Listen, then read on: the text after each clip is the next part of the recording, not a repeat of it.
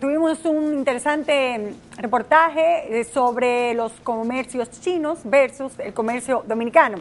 Y tenemos nuevamente a Juan Neder, que nos va a hablar de la segunda parte de este reportaje. ¿Cómo estás, Juan? Muy bien, Nuria, muchas gracias. Como estuvimos hablando, luego que encontramos en los comercios chinos, ¿verdad?, tantas marcas falsificadas, nos vimos motivados a investigar más sobre cuáles eran los controles de todas estas marcas, que no solo son de ropa, accesorios y muchas marcas conocidas, sino que se va más allá. Hay whisky, hay cigarros y hay hasta celulares falsificados en el mercado dominicano. Dios mío, todo eso en el mercado chino, la mayoría. Bueno, no. Vamos a ver en el reportaje que también la procedencia de esta mercancía es de diferentes países, incluso muchas se fabrican en República Dominicana. ¡Qué bueno! Pues esto se pone muy interesante con esta investigación de Juan Neder, así que adelante.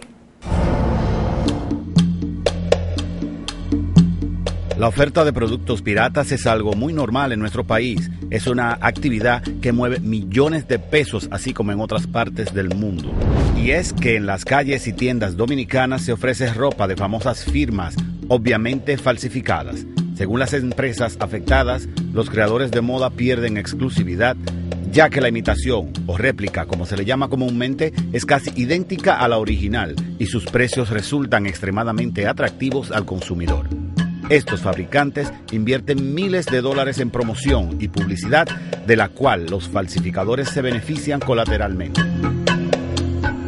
Estamos hablando de productos que no han de bienes, servicios, que están identificados con una marca, que no han tenido ningún costo de desarrollo, mientras que la marca original, el fabricante original, ha tenido los gastos de publicidad, de desarrollo, de promoción, que justifica el costo del producto. Villaconsuelo es el punto más idóneo para encontrar todo tipo de falsificaciones. Casi todos los artículos falsificados que se ofrecen en República Dominicana proceden de las importaciones. Especialmente nosotros tenemos dos focos de atención de cara internacional. Es Panamá, China, que son principalmente los lugares de donde se abastecen los distribuidores locales. Hasta los vendedores ambulantes y los buhoneros ofrecen marcas piratas en la calle. Bueno, por aquí tenemos los Ray-Ban. Ray-Ban, déjame verlo. Pero son originales estos Ray-Ban. Son réplicas. Son réplicas. Sí. ¿Y qué más tú me ofreces? Tengo correa Gucci. Algunos artículos en venta son casi una copia exacta de los originales y la diferencia es casi imperceptible a la vista, tanto en ropa, accesorios y carteras. Si tú no conoces bien las marcas auténticas, te engañan fácilmente porque le copian casi todo, excepto los detalles más importantes, como son las etiquetas, los botones, broches, cierres, que ya eso es distintivo de la marca. Se trata de las llamadas copias Shanzai, la versión china de marcas conocidas, como por ejemplo Aqua di G10 para imitar Aqua di Gio, George Armani para Giorgio Armani, Louis Valentin para Louis Vuitton. El ingrediente común es el juego de palabras que les hace similar a la marca original. También se distribuye joyería de diseñadores que a simple vista parecen originales, pero si se analizan a conciencia, se podrá observar muchas imperfecciones. Bueno, esta es una imitación, por ejemplo, de aquí de la marca Hermes. Estos son elaborados en acero inoxidable. ¿Y qué precio tienen los Hermes? Eso con la cadena le saldría un costo de 450 pesos y los aretes. Pero no solo en la parte alta, también en los centros comerciales de nuestro país y los exclusivos establecimientos se ofrecen las imitaciones. También se falsifican perfumes de las fragancias más costosas del mundo y muchos se venden al precio del original sin que nadie note la diferencia. Según algunas fuentes, también se venden en el país whisky falsificado. Hay negocios que se dedican a envasar la bebida económica comprada en barriles en botellas de marcas reconocidas para el expendio al detalle en bares y discotecas. En el segmento de la piratería se procura principalmente perseguir, atacar, dañar en gran medida marcas notorias, conocidas, porque no tiene sentido reproducir una marca que no sea popular en el mercado. Pero también existen las llamadas réplicas, las cuales no solo imitan la apariencia del producto, sino que copian los detalles de la marca original a un nivel casi perfeccionista. Hasta su empaque suele ser imitado. En estas imágenes Vemos una tienda que ofrece las más detalladas versiones de las marcas más reconocidas mundialmente. Déjame ver ese sitio. Esa es como la marca de todos. ¿Y qué precio tú vendes ese? Le sale con todo y el cordón 550. ¿Y el original cuesta? Más o menos.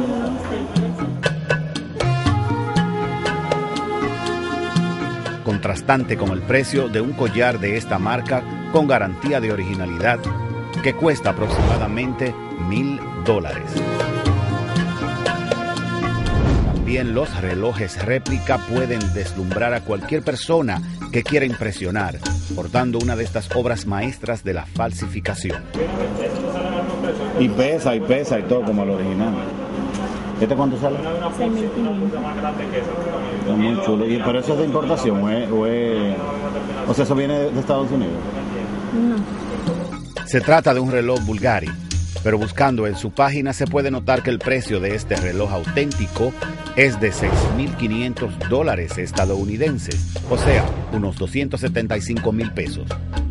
En el caso de los relojes es muy difícil reconocer a simple vista las diferencias entre marcas de renombre mundial, como es el caso de Rolex y Cartier, ya que por la demanda muchos fabricantes de réplicas han perfeccionado los detalles. Hablamos de las réplicas en materia de relojes. Solamente un experto, el fabricante, puede indicar en algunos casos cuando un reloj de la marca cualquiera que sea es falsificado. Los mismos vendedores de réplicas advierten sobre las diferencias de sus productos frente a los originales. La única diferencia que encuentro es la calidad, o sea, la durabilidad de la máquina, que le duraría un poco menos de tiempo, ¿sabes? Porque no está comprando el original. Y que el original te resiste el agua. O sea, ese no, exacto. Desde la promulgación de la ley número 424-06 de fecha 20 de noviembre de 2006 sobre la implementación del Tratado de Libre Comercio, nuestra Dirección General de Aduanas obtuvo facultades sobre el control fronterizo para actuar de oficio en la retención de mercancías importadas que sean presuntamente falsificadas, para lo cual se debe trabajar coordinadamente con la Oficina Nacional de los Derechos de Autor, ONDA, y con la Oficina Nacional de Propiedad Intelectual, ONAPI, ambas instituciones creadas con los fines de proteger los derechos de autoría. También está el tratado ADPIC, que pertenece a la Organización Mundial del Comercio, sobre los aspectos de propiedad intelectual vinculados al comercio, así como muchos otros tratados, es que en el comercio se promueva la competencia leal. La Dirección General de Aduanas ha decomisado en los últimos años cientos de furgones de mercancía falsificada, entre ellos productos que imitaban reconocidas marcas internacionales. En la página de la marca American Eagle Outfitters, en su sección sobre protección de la marca, reportan cómo Aduanas en la República Dominicana decomisó un cargamento de prendas falsificadas de su línea de ropa. Esta acción condujo a una reclamación legal contra una tienda que vendía mercancía American Eagle no autorizada. A pesar de esto, las calles de la parte alta de la ciudad aún siguen llenas de falsificaciones de sus productos. Porque la marca así, criolla, aeroportales, la Hollister así, marquitas sencillas, tú ves, Zara. Asimismo, la Policía Nacional y las autoridades han decomisado whisky y ron falsificados en varios puntos del país. Hasta cigarros falsificados se han incautado para su posterior incineración cuando eran ofrecidos en los puntos turísticos del país. También en nuestra investigación nos enteramos de cómo hasta los celulares son falsificados y están ofreciéndose en el país. Uno de los casos es el Samsung Galaxy S4, que según un boletín del Departamento de Investigaciones de Delitos de Alta Tecnología de la Policía Nacional, alerta de fraude a los consumidores de este equipo.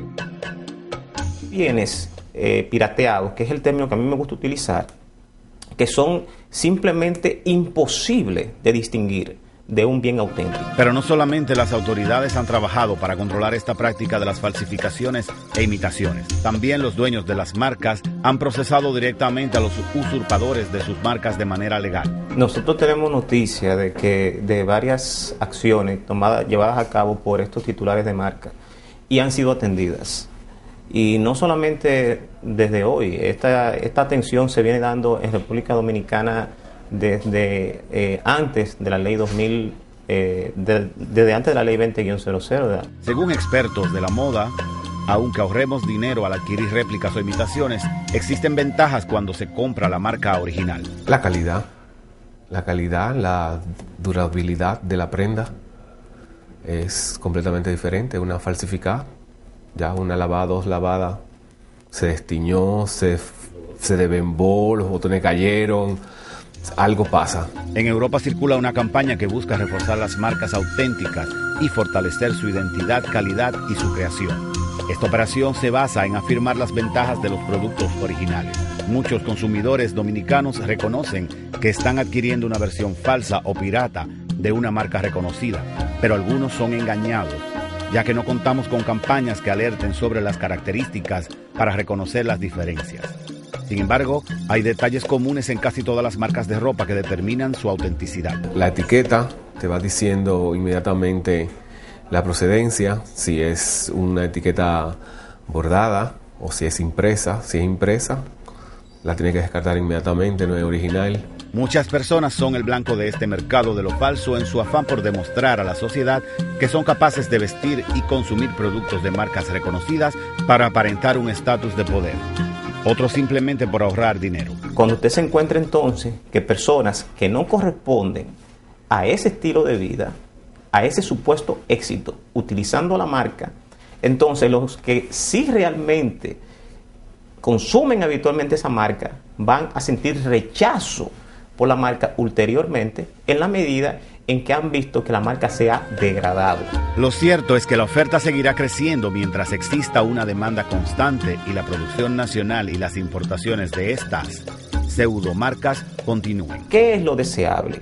Es que los titulares de marca, los titulares de derechos de propiedad intelectual, acudan a las autoridades indicando dónde están sucediendo las infracciones. El activo mundo de la moda seguirá creando exclusivos diseños en todos los aspectos, así como la industria de la tecnología, aunque paralelamente exista este mercado de lo falso que siempre estará presto a crear una alternativa para las mayorías que no tienen el poder adquisitivo para consumir marcas auténticas. Pero si lo que usted busca es un original en medio de este mar revuelto de réplicas e imitaciones, recuerde que no todo lo que brilla es oro.